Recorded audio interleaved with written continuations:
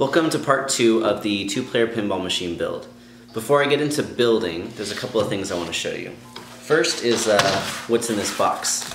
I ordered the pinballs that I'll be using, starting probably in this video for testing, and if not this video, then definitely the next one. So there's 10 of them, and I'll probably get more down the road, but 10's enough for now. The other thing I want to show you is what's in this box.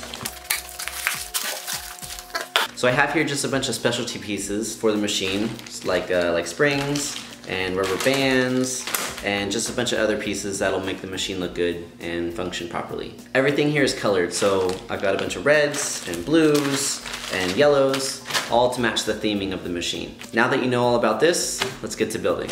I took a trip to Home Depot to pick up some plywood. I ended up getting 3 sheets. Although I could have gotten by with 2, the third sheet was insurance in case I made an irreplaceable mistake. This plywood is meant for cabinets, and I decided to use it because it's perfectly flat and has very clean looking edges. The first thing to do was trace out and cut the big pieces. The bulk of the machine will be made of just a few large pieces.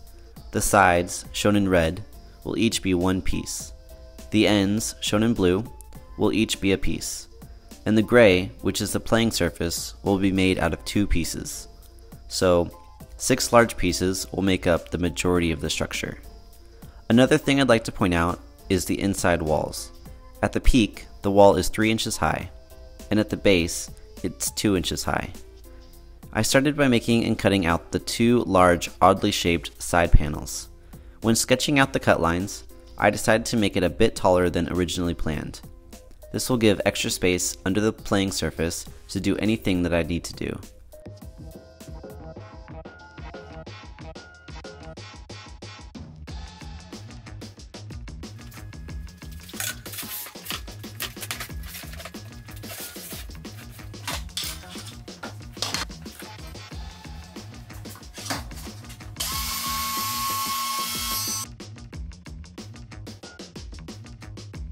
I cut off the extra space at one end of the board, then clamped the board to the bench so the cut lines were off the table.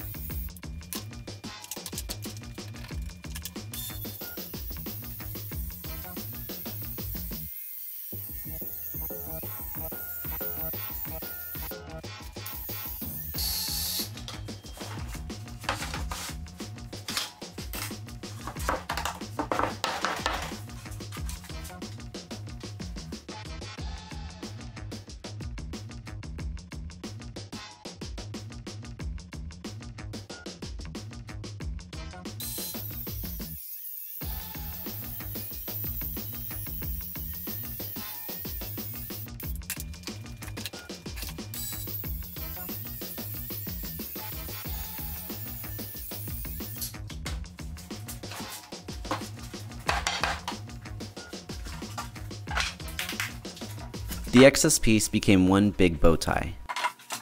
Next, I cut out the playing surfaces. I marked the width properly and cut the boards longer than planned. I'll go back and trim them down when I know the exact length.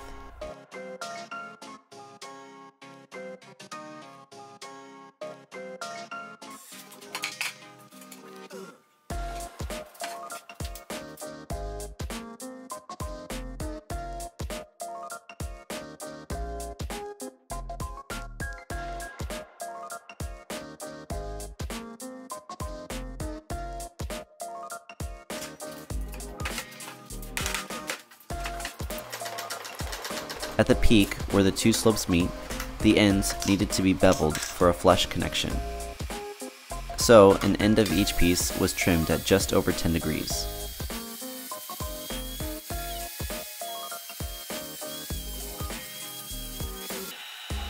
The playing surfaces will sit on blocks that are attached to the side panels. So I cut 12 blocks, 6 for each side. I marked the desired line for the playing surface, so 3 inches down in the middle and 2 inches down at the ends. I then went through and placed the blocks along the line. Although, right after placing the last one, I realized I did it wrong. I placed the blocks right up to the line when they should really be about 3/4 inches, or a plywood distance, away from the line. So, I re-glued them in the right spot, using a scrap piece of plywood to get the correct spacing. I then did the same thing with the other side, but with only having to glue the pieces down once.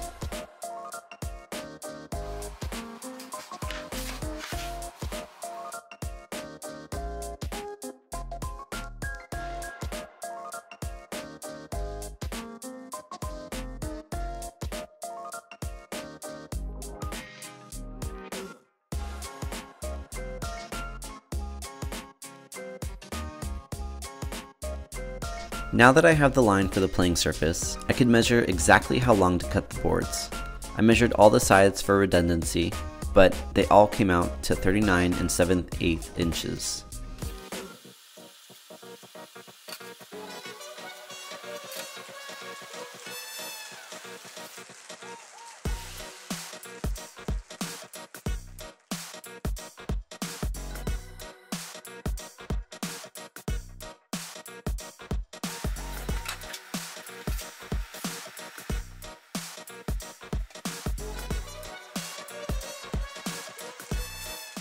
Those blocks are a really big help when attaching the boards. They make sure it's in the right spot and also give a secure surface to clamp.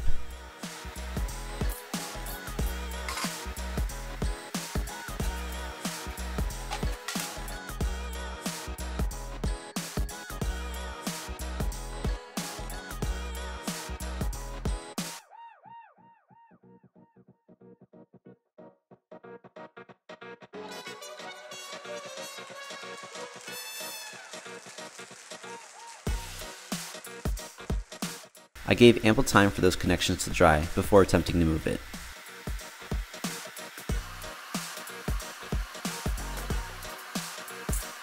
When it was ready, I did a test fit with the other side.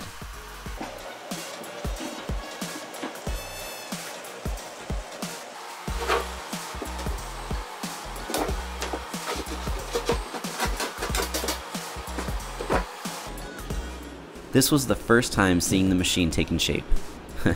I had to stop and gander at it for a bit. I can't wait until it's playable. I then glued those pieces together and used pretty much every big clamp I had to hold it in place.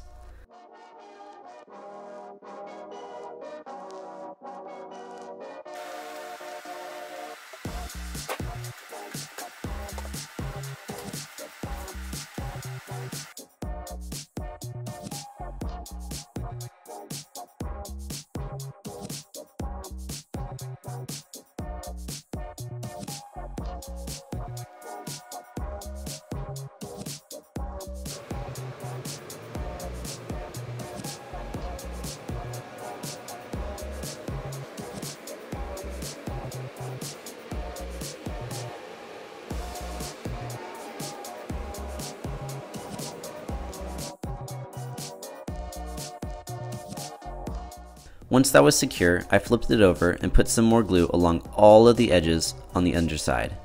This will really help secure those connections and make the frame secure.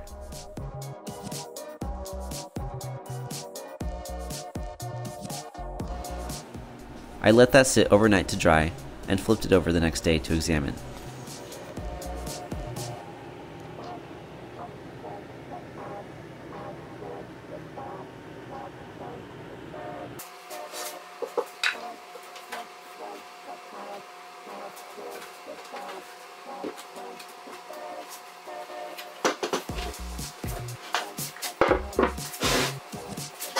The top seam looked great.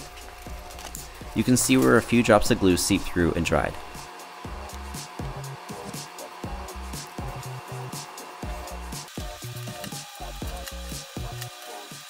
And that's where I'll finish this video. You can already get a good sense as to how this machine will look by the way it's taking shape. That's it for now. See ya.